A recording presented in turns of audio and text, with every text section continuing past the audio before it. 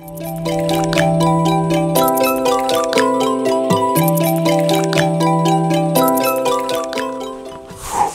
right, that is it for the editing and construction part of this video. Let's shoot the intro.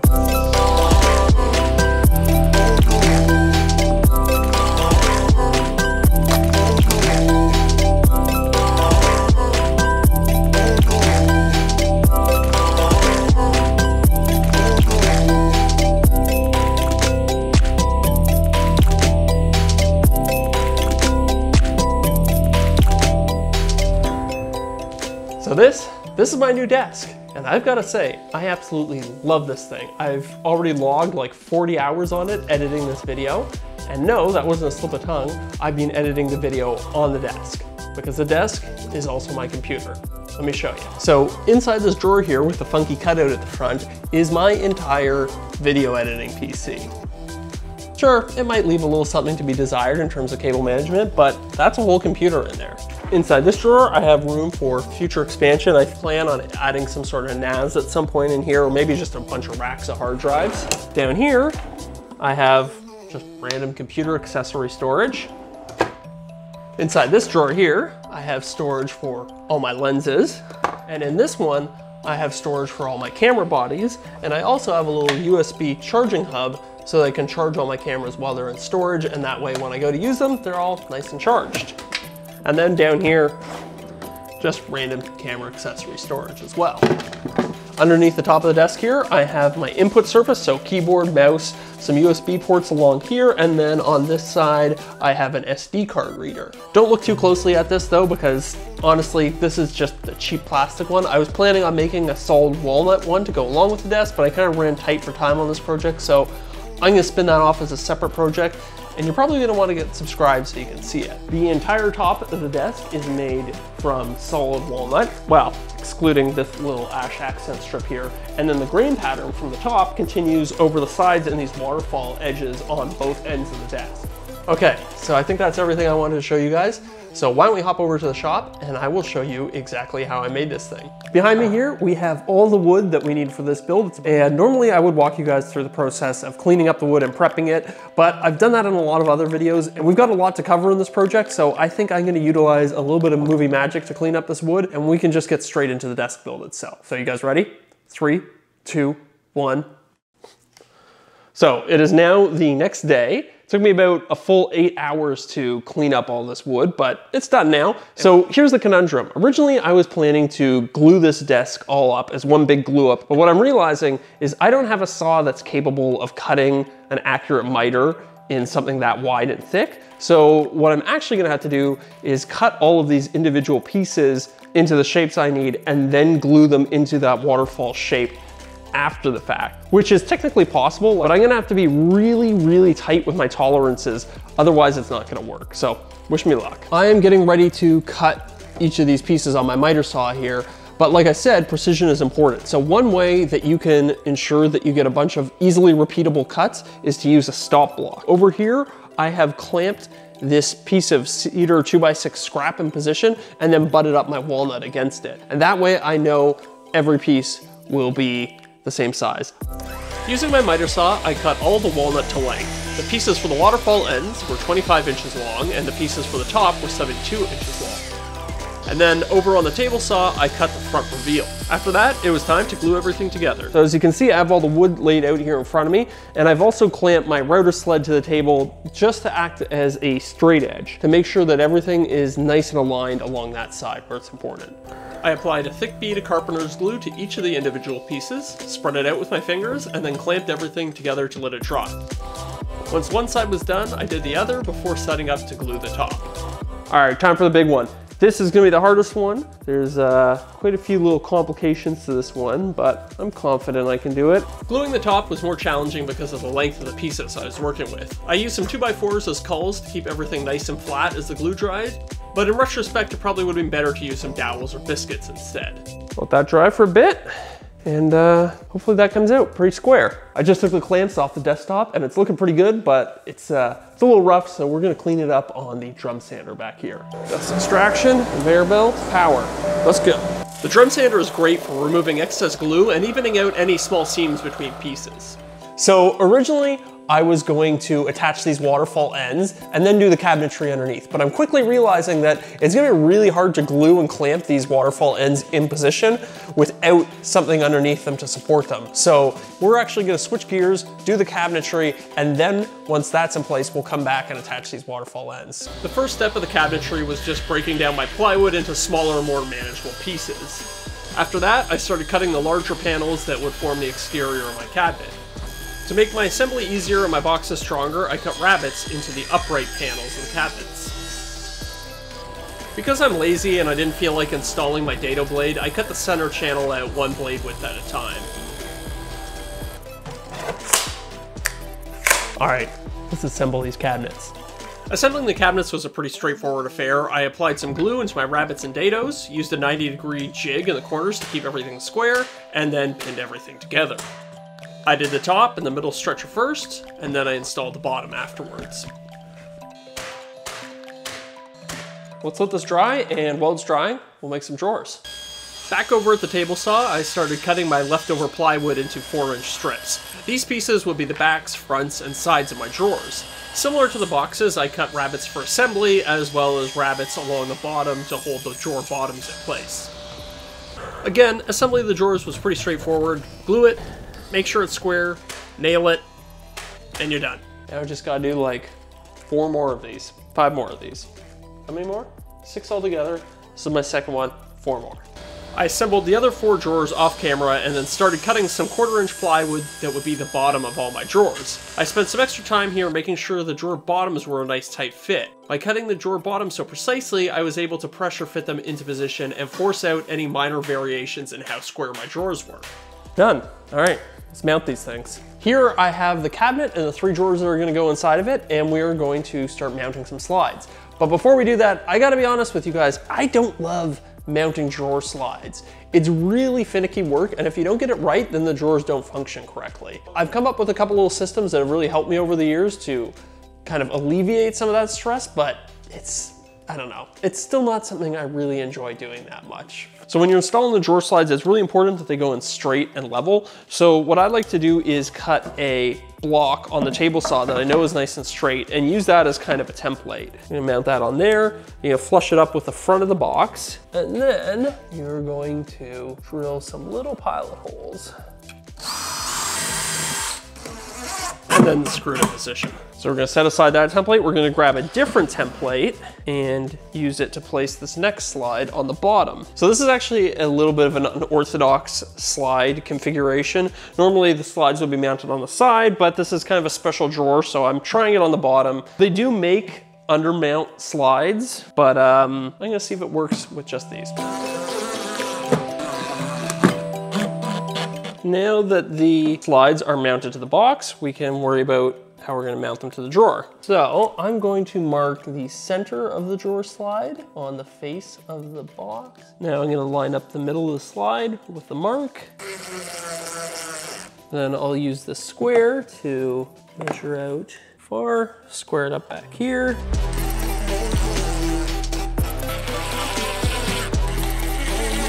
Now, with a little bit of luck, this should just slide in here. There, there. All right, perfect. After getting the first 4 drawer slides mounted, I went around and attached the other 8 slides using more or less the same method. So here's the thing about veneer plywood. It looks great when you're looking at this side of it, but then when you cut it, you have a raw edge like this. So we are going to apply some edge banding to all of these raw edges to make them look like real wood, or kind of close to real wood. Edge banding is a thin veneer of wood coated in a heat-activated glue. You cut it to roughly the length you want, apply it in place using a hot iron and a lot of downward pressure, and then trim off the excess. There's a ton of different tools for trimming off the excess edge banding, but to me, nothing beats a simple razor blade. Just be careful not to cut your fingers. After you've trimmed off all of the excess, be sure to give it a quick sand to smooth out any rough edges. I had a lot of raw plywood edges to cover, so I spent the better part of half a day applying edge banding before I could move on to assembling the top of the desk. So this top can be divided into 3 pieces. You have your centerpiece here, you have your waterfall left, and your waterfall right. So I'm going to use a biscuit joiner to help with the alignment when I'm attaching them together. In order to do that, I need to make a couple marks for where my biscuits are gonna go that are the same on each piece.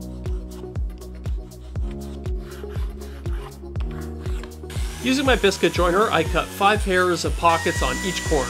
The biscuits would help to keep everything aligned during assembly and would also add strength to my miters. That's heavy. That's really heavy. After that, I set up everything on my other assembly table and got ready to, well, assemble. Okay, so now we're gonna apply some glue. I'm gonna apply it first to the biscuits, a little bit in each one. Finally, I'm going to apply a good, healthy bead of glue the whole way around. Okay, now we're gonna try and slip this back in, which is gonna be a little bit tricky. The most important thing here is just trying to get all the grain to line up exactly.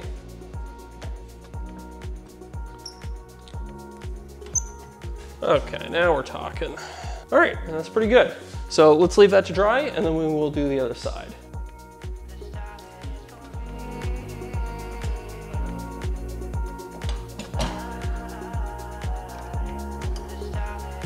That looks good. Let's let that dry. Once the glue had dried, I set about screwing the cabinets in place. Not only would these cabinets add storage to my desk, but they also provided a lot of structural support for my waterfall ends. On the top side of the desk, I used my track saw and a jigsaw to cut out a small wire chase. This would allow any peripherals on the top of my desk to easily route their wires down to the computer drawer below. While I had the desk up at a convenient working height, I took the opportunity to apply a slight round over to all the hard edges. Given how accident prone I am, I don't think I really want a desk with a bunch of sharp corners. To conceal and help organize all of the wires at the back of the desk, I wanted to make a small valance. So I ripped 2 pieces of 6-inch plywood and then used some pocket hole screws to screw them together into an L shape. Not only does the valance keep my wires hidden, but it also gives me a discrete place to mount a power bar as well as all the power adapters for my monitors. Once the valance was mounted, I drilled out some holes for wire management. If you want nice clean hole saw holes, stop just short of drilling right through so that the pilot bit is poking out of your wood, then switch the opposite side and finish the hole from that side. That way you avoid any messy blowout. Next, I had to do another mini glue up to make the drawer fronts. I made them all as one big panel so that the grain pattern would be continuous between the different fronts. After a little bit of post-glue up cleanup, I cut the big panel in half and then started cutting the 45-degree angles that would serve as the drawer poles. Okay, so now that the drawers and the slides are all mounted, we can mount the drawer fronts. And I'm gonna teach you guys a little trick to do that. First thing you're gonna do is pull out your drawers and drill your holes where you want your mounting screws to go. And then you're gonna screw your mounting screws in position so that they're protruding just a little bit. And line it up exactly where I want it. I'm just gonna give it a little tap onto those screws. And now I've got a bunch of marks where my mounting screws are gonna go. Once I had my mounting points figured out, I made a couple of little marks and then I cut up my drawer panel into 3 separate drawer fronts. And now, theoretically, mounting these drawer fronts should be as simple as lining up the screw tip with the existing screw hole. Let's see. Perfect. All right, let's do the other 2.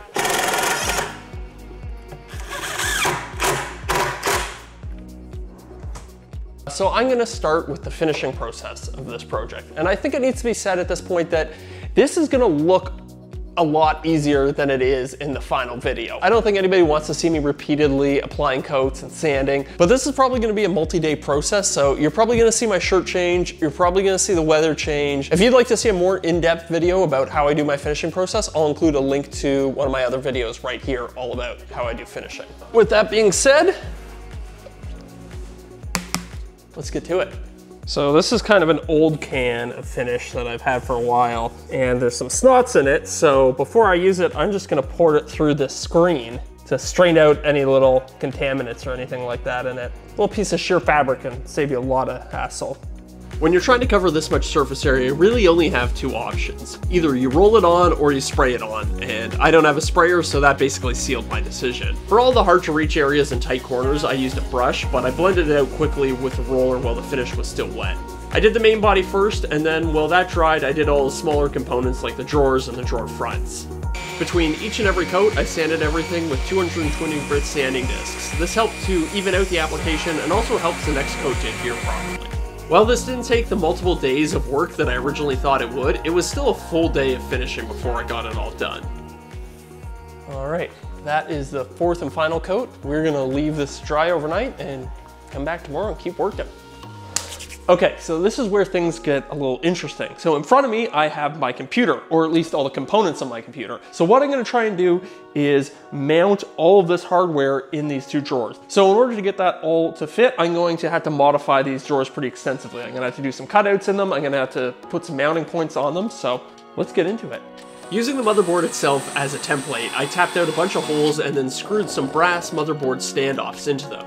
You can salvage these standoffs from an old computer case or just do what I did and order a kit of them off of Amazon. Around the front of the drawer, I cut out a small section that would allow the computer's radiator to intake air and cool itself. In order to transfer these mounting points to the front of the drawer, I'm going to use this little piece of tape.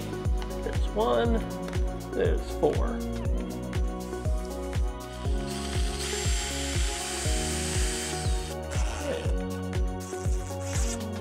The backside of the drawer got a similar but smaller cutout for the GPU's radiator. I then test fit the GPU, and once I was satisfied everything fit, I moved on to modifying a couple of the other components to make them more computer friendly. The 1/4 inch plywood that covers the back of the cabinets got a small cutout that allowed the computer power supply to breathe and be more easily plugged in, and then over on the table saw I made a series of linear cuts in it by raising the saw blade into the plywood. These cuts formed a grill that allows hot air to exhaust out the rear of the cabinet so the computer doesn't cook itself. Using a similar technique, I cut a grill into the front of the computer drawer.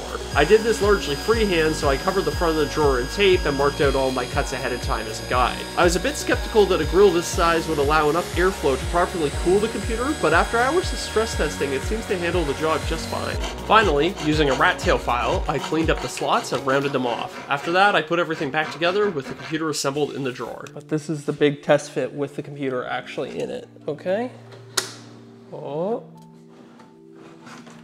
Drawer sides. Oh yeah, look at that. Oh man, we are so close to being done. This is awesome. It's now the next day, hence the wardrobe change. And today we're gonna do a little bit of metal fabrication and make the legs for this. So I'm just gonna push the desk itself out of the way and grab my welding table. If you haven't seen my video on how I built this welding table cover, you can find a link to it at the top of the screen right now. I'd point, but this thing is way too heavy to carry one-handed. I started my leg construction by first cutting all the flat bar steel. I cut 4 pieces that were 16 inches long and 8 that were 2 inches long. Next, I cut 8 pieces of 1 1/4 inch square tube steel with 15-degree angles on both ends. Okay, so we're gonna be making some pretty simple legs here, kind of Scandinavian design inspired. Let's start tacking these guys together. But yeah, that's a rough outline of what the legs are gonna look like. Let's fully weld this one together and then we're gonna do 3 more.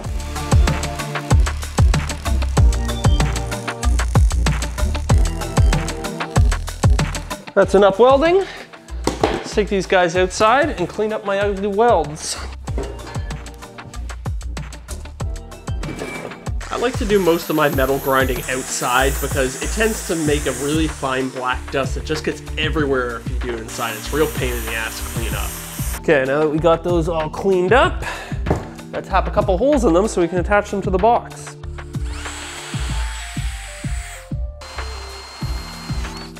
Now, we're gonna paint these legs. Most of my computer accessories are black, so I figured some simple black paint would be the best finish for my legs. I sprayed on 1 coat of primer and then 3 coats of paint. Okay, all these legs are now feeling nice and dry, so let's take all this stuff home and assemble it. When it was all finally said and done, this desk weighed in at over 100 pounds. So when it came time to take it home, I had to call in some reinforcements. 1, 2, 3. After a lot of struggling and a little bit of swearing, we got it inside and I set about installing the legs, all of the computer accessories, and finally, my keyboard tray.